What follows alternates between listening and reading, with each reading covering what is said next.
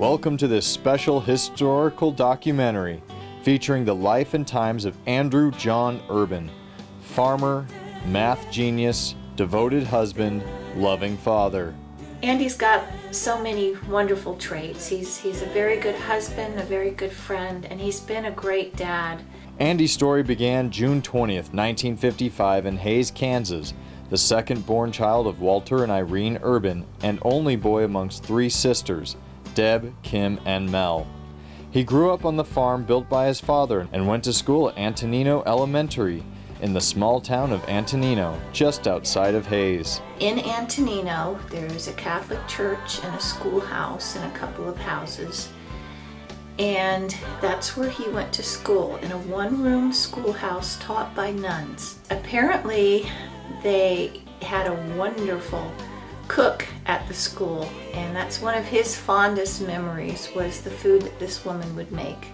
In particular, her sweet rolls. He really liked her sweet rolls. While he enjoyed his classmates and the cuisine served at his school, he more thoroughly enjoyed playtime in the pastures, throwing baseballs against barn walls, shooting hoops, and raising pigs. We did a lot together, kicking Mom's high heels off on the swings. You were better at that than me.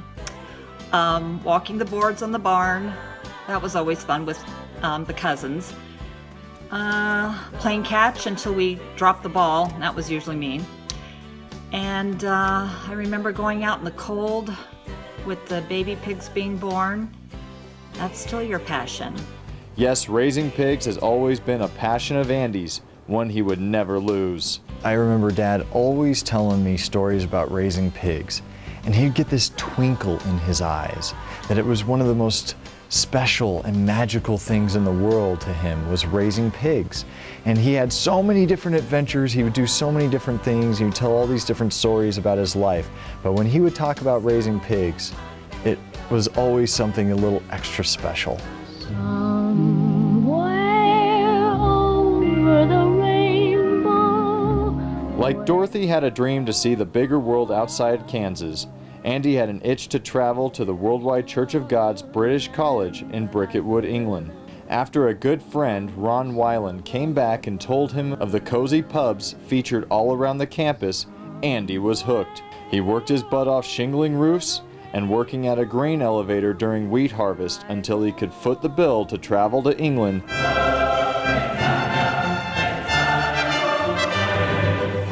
and spend his first year of college there, where he enjoyed shooting hoops and throwing back pints at the Fox and Hounds pub. On this adventure, he was joined by Dan Graham, a man destined to become Andy's brother-in-law, married to his sister Kim. You know, the Fox and Hounds and basketball, they seem to go hand in hand. Working the campus grounds and sometimes ending up on the attitude patch. Making candles in one of the studies late at night, drinking bourbon and whiskey. I still have to learn to like that stuff. Collecting trash in the dumpsters, to me that was so much fun. I don't know if you liked it that much, but I did. And then escaping to Watford, St. Albans, and London, and then trying to sneak back on the campus through Drop Lane without getting caught, although we did, and you know, we got in trouble, and we know those times. And then the crazy foreign people like Burnt, and the quirkiness of Jerry Johnson, and stories about his sister Simone. So that's basically how we met. The two would play basketball till late at night, sneak off campus, enjoy a pint and a cheese sandwich before sneaking back onto school grounds to avoid any trouble from faculty officials, even if that meant throwing Dan in a ditch to hide. We met at Bricketwood, and I remember you coming into the gymnasium with Dan Graham, and one of the fun trips, memories I had was actually pretending to pull a rope across the road after a trip to the Fox and Hounds, and cars screaming to a halt, thinking we actually did have a rope across the road. So that was a kind of a stupid thing to do, but of course we weren't in a right state of mind at the time. That year was a year of great adventure, but his first year there was the school's last year in operation. It closed after his second semester.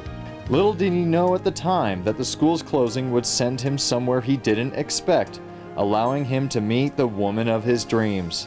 Still with aspirations of living far from home, he he attended another Worldwide Church of God campus, this time in Pasadena, California. Had my first whiskey with you. You were there to change tires for me. We went bowling all the time. I wore your shoes at the bowling alley one day because I didn't have my shoes with me. Always fun times then. In class one day, he saw a woman who instantly stole his heart, Jennifer Pearson from Miami, Florida. I guess they didn't have very many people show up for the dance. So someone was calling around to all the dorms to see if they could get some more people to come. So some friends and I decided we would go down, and I wasn't feeling very well. I was coming down with a cold. And we went down to the dance, and we were there for a while, and I was getting ready to leave, and I was about to put my coat on, and all of a sudden I see this guy come after me and say, "Hey, would you like to dance?" And I came to find out later that he was actually in the middle of a dance with another girl, and he didn't want to miss out on the opportunity to get to know me, so he left her on the dance floor and came after me to ask if I wanted to dance with him. And from that time on, we just hit it off, and we've been together since. And the two fell in love.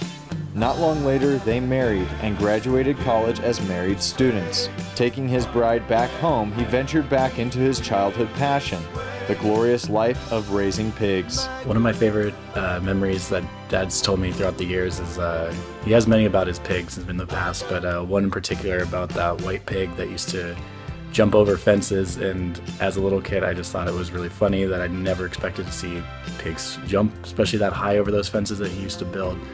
And I just loved hearing that story. Jenny, out of love for her husband, went right along and enjoyed the ride. At least until they realized the business wasn't quite as lucrative, nor living in a small trailer quite as lavish as they hoped for. Your memory, your ability to remember facts about everything, especially baseball. And we used to talk about that because you could remember statistics from years ago. And then also your ability to deal with numbers, which I was never really that good at. I needed my calculator, but you could do it in your head. Putting his wizardry skills of mathematics to work, Andy found employment back in California at Northrop Corporations, then at JPL. I think the first time we met was at a baseball game where you came with your whole family and we played baseball. And shortly after that, you started working at JPL. And I thought, man, this is going to be fun to work with this guy, and I was right. Though they had a few cats such as Shrinky, Shorty, and Izzy Beast, after 8 years of marriage, Andy and Jenny knew their family lacked something. That's when they decided to have their firstborn son, Cody W.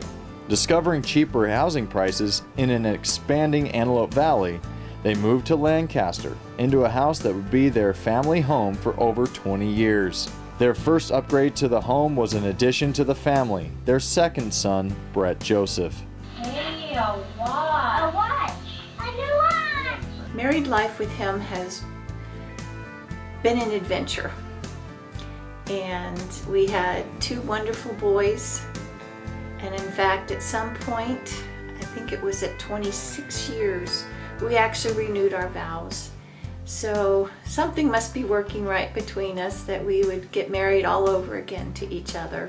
Taking good care of his family, they added a pool, spa, balcony, and a number of other features to the property. It's actually been 25 years that we know each other. We met at Sharkey's, and those are some of the fond memories I've got where you and I would get together, stay there until the place closed, have the pickled eggs, and have some great pool games, drink some beer.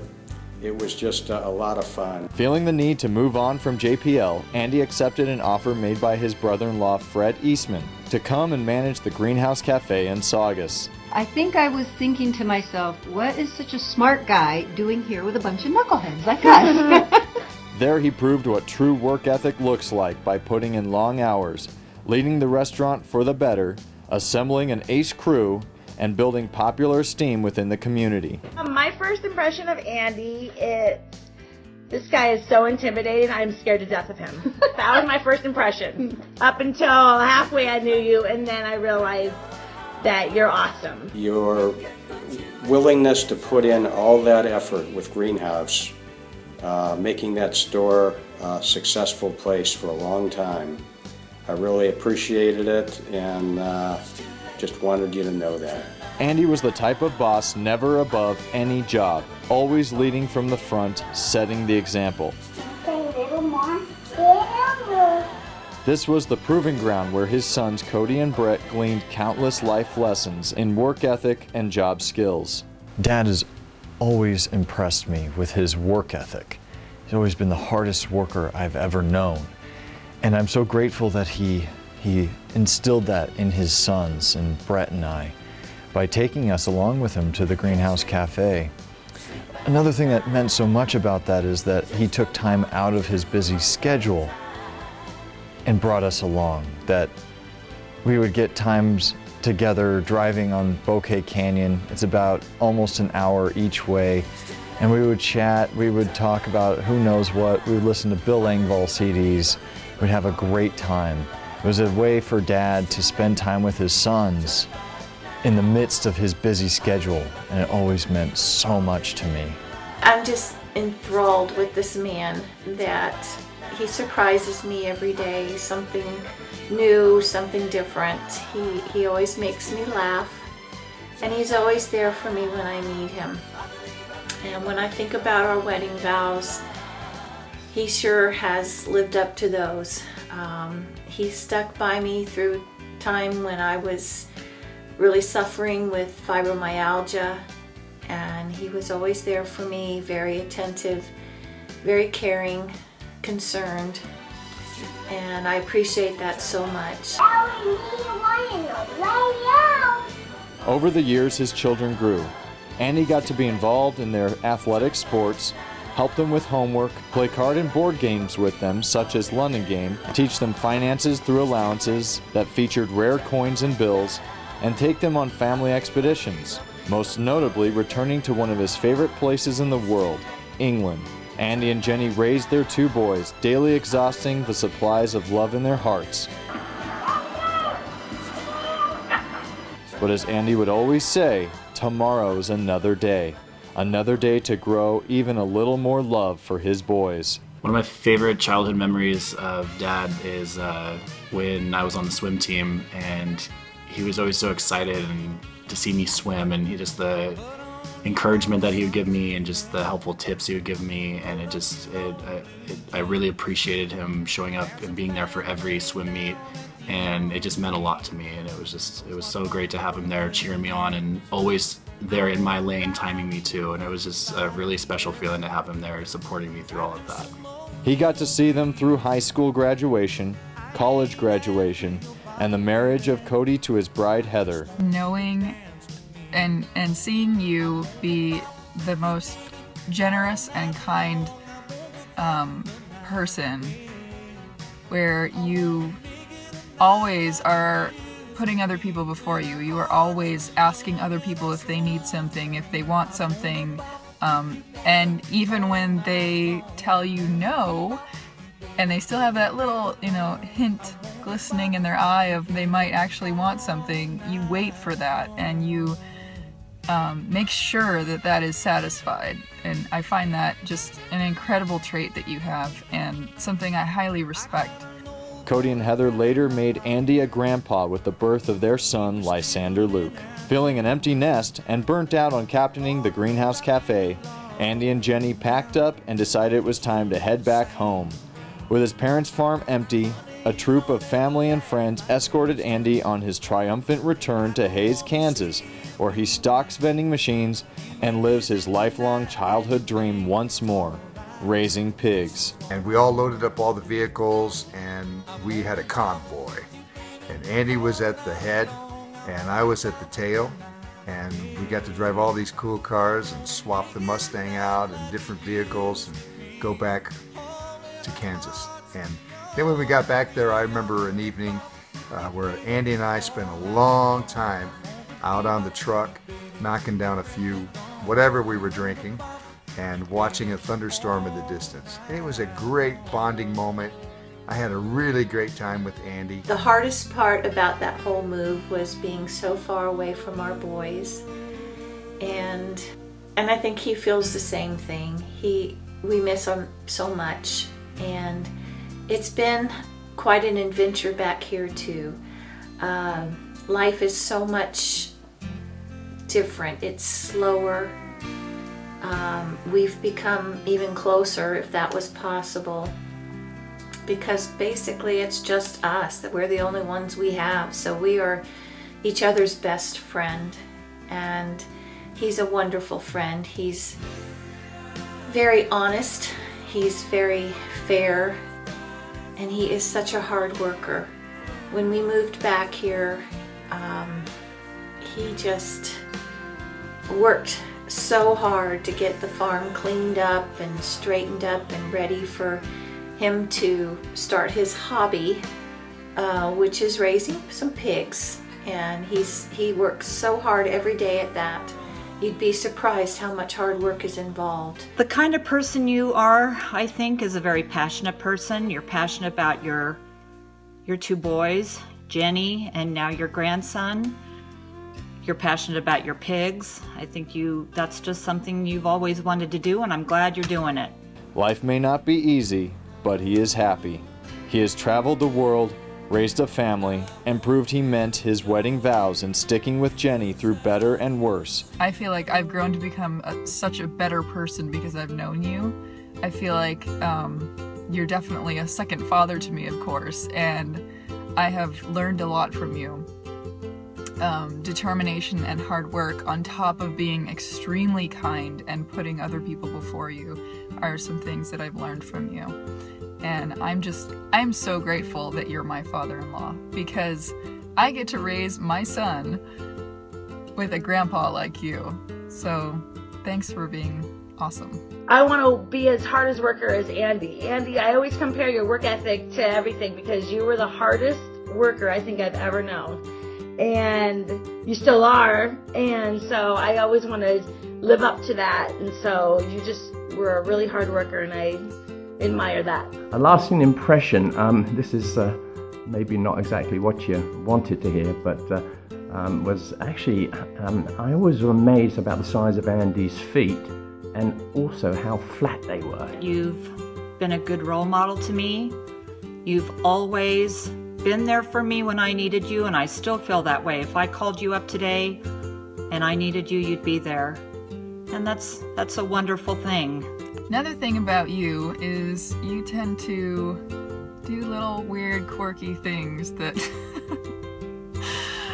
that are silly, but they let you know that you love the person. Silly things like you come over and put your pool stick on my foot, as if that's normal. You know, we were friends, and then we were family, and then we were no longer family, and then but we have always remained friends. And it's, you know, you're more like a brother to me now. And you were always sentimental, and I could always count on you to be that way. And you're always like that, and that is so comforting to have that sameness.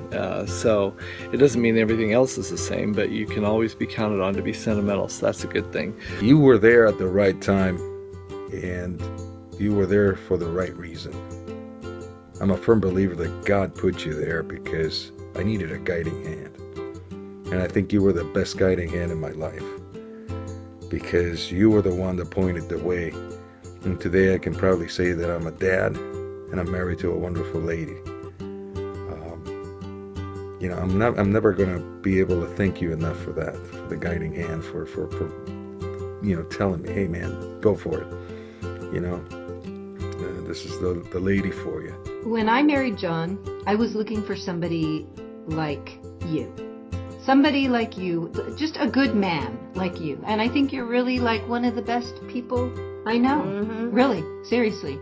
And so that's a lasting impact for me, because I chose somebody like you. I just want to say that I really love you, and I just think you're a great person. You're really an honest person, except I'm quite perturbed sometimes. I think maybe you might cheat at cards, but I'm not sure about that. But I haven't been able to prove it yet. But sometimes I think you get pretty slick about those cards. And you're a fantastic game player. The true measure of a person is often found in their legacy. And Andy's legacy is incredible. He's got 2 great sons. He's got a wonderful grandson. And that legacy is going to say something about Andy and his character for the rest of his life and for generations to come. And what it says is that he was a fair-minded man who had principles and values that far exceeded the average man. And he had a belief system that will go on for generations and make the world a better place. The kind of man Dad is probably one of the hardest working men I've ever met in my life. Whether it was from working at the Greenhouse Cafe and then coming home and taking care of stuff around the house with the garden that we used to have, and now with raising pigs and running the route, he is always on the go, always doing something. And I feel like that's taught me a lot in my life with my work ethic, and it's helped me out a lot, and I really appreciate Dad for being such a hard worker throughout his entire life and teaching me and Cody that being a hard worker pays off, and it's just a great thing. Aside from being my biological father, the lasting legacy of Andy Urban on my life is that he is my hero. I look up to him so much. He is the man that I measure my life by, and if I can make him proud, I will know I lived a life worthy of being his son. If I can make him proud and put a smile on his face, then I am honored.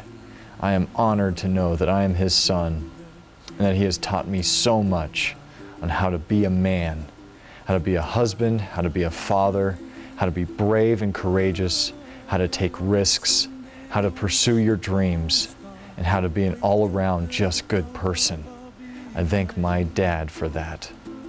Now looking back on 60 years of amazing adventures, he lives happily looking forward to many more, especially growing old with his college sweetheart. Andy, I just want to say that I love you very much, and every day I love you even more. Just like you always said with the boys, tomorrow's another day, and the love just keeps growing. And as you reach 60, I look forward to what the next 60 years has. Who knows how long we'll be here, but I would spend another 60 years with you. I love you. You've been a great husband and a great friend, and I don't know what I would do without you. So happy birthday, bud. I love you. Andy Urban, this is your life.